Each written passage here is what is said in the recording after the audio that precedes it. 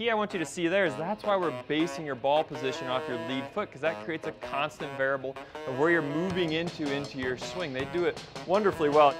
Never miss the latest videos from the people who help you play better golf. Hit subscribe here. All right, so today we're going to talk about ball position basics. And what I see a lot of my students do, and amateur golfers in general, is they start by putting the ball in the middle of their stance and they start moving it around, they start moving their stance around. You know, for instance, I'll see an amateur come in for the first time and they have the driver up in their stance and then they move to like their wedge and they move it in the middle of their stance, but they're not sure how wide their stance needs to be. Then they think they need to move the ball up in their stance when they move up to a mid-iron. And this creates such poor contact because you're changing a variable over and over. And our goal today is to simplify this and make it very easy for you to start hitting solid shots and just be more confident when you're out on the golf course. So we're going to keep it very simple for you by basing it all off of your lead foot. And to better explain this, let's take a look at what the tour players do. All right, so we got Rory McIlroy and DJ pulled up here. Now what I want you to really take away from here is how both of them post up and extend into their lead leg here. Notice how DJ really snaps that left leg straight, extending that leg.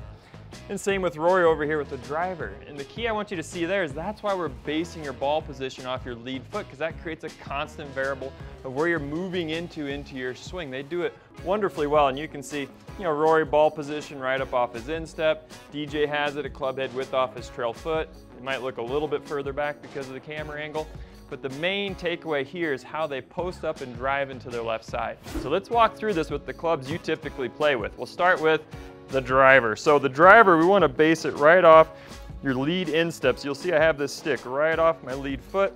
Ball positions up in the stance. The reason for this is so we can hit actually up at the driver. The low point's just before the ball, and we'll catch it on the upswing. You know, from there we move into maybe your fairway wood. Here we have a 5-wood. Let's move this back down onto the ground. But now we move into basing it off a club head width off our instep. And we get a little bit wider in the stance. Feet are a little bit wider than our hips. So now it is up in my stance. But the goal here is to hit the ball and brush the ground in front. So we're moving that low point just slightly in front. Now let's move into a mid-iron. Ball position, same thing. Club head width off my instep. But now I'm going to bring my trail foot in a little bit more so it's more right with my hip. So this moves the ball technically a little bit more back in the stance for those of you, who are used to starting with the ball position in the middle of the stance. And I get a little bit closer to it. And then last would be your wedge.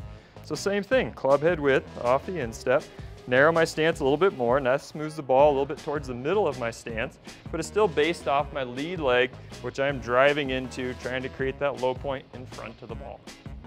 So to recap, we want to base everything off our lead foot, and then from there we just get wider with the stance. So if I'm here with the sand wedge, it's pretty much in the middle, but it's based a club head width off my lead foot. Then we just get a little bit wider for our mid-irons, a little bit wider for our long irons, fairway woods, and then we move it right up off our instep when we hit driver so we can hit up at it.